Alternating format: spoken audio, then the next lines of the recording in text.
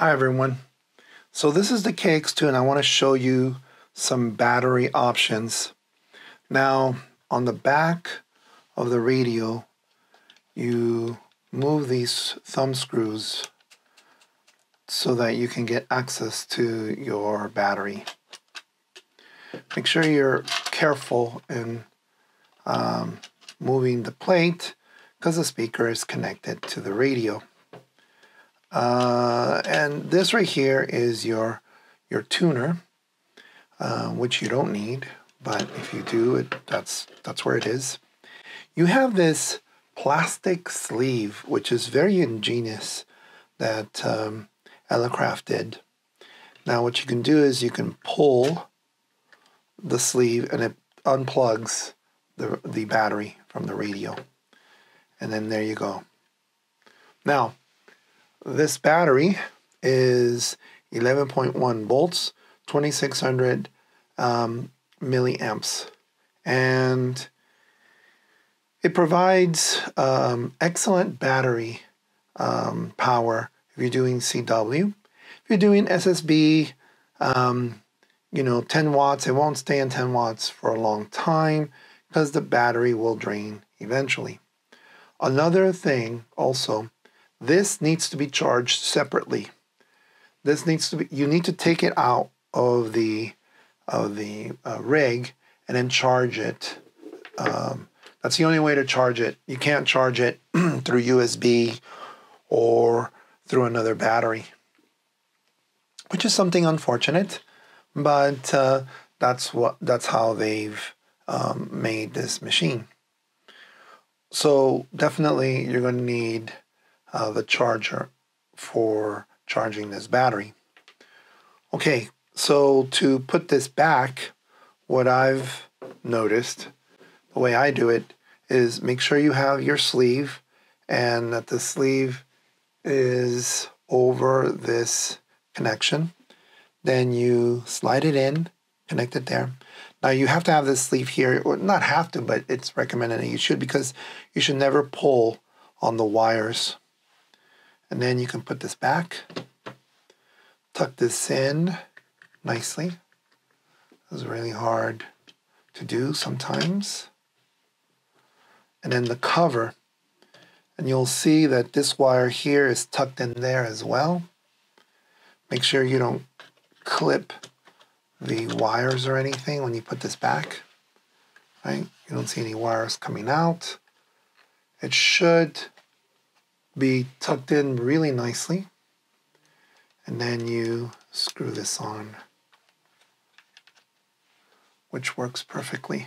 Very nice. Turn it on, you press the rate button, the AB button, and if we look at it and you click on the mic button, you can press down and hold, and you scroll, it gives you 10 watts.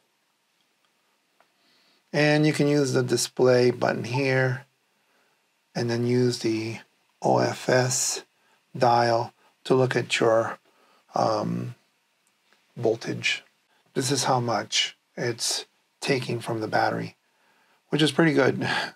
0.15 amps or 150 milliamps. Now, let's turn this off. And what we can do is plug in the power through batteries, for an external battery. Let me find the cable here.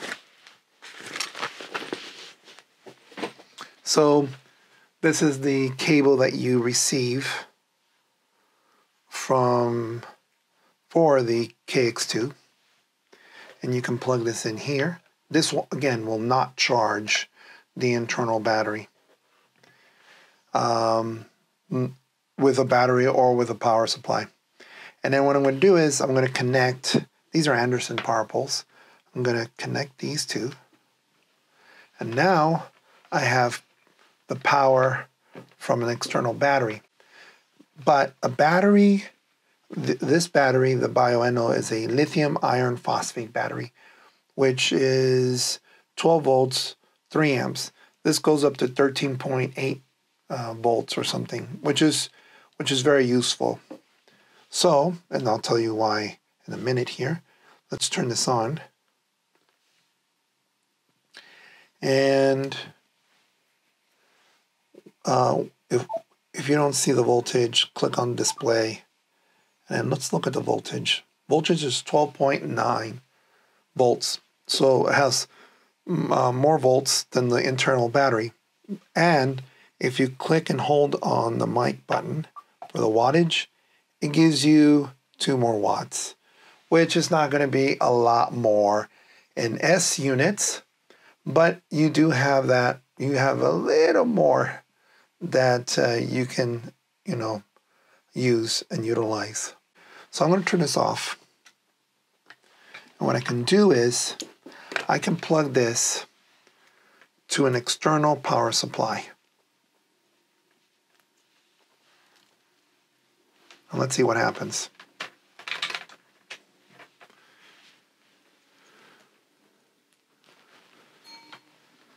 So I have the external power supply now, no battery, and let's turn it on.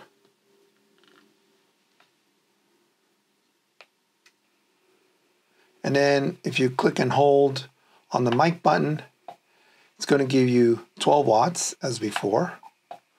And you can see it's automatically 13.5 volts.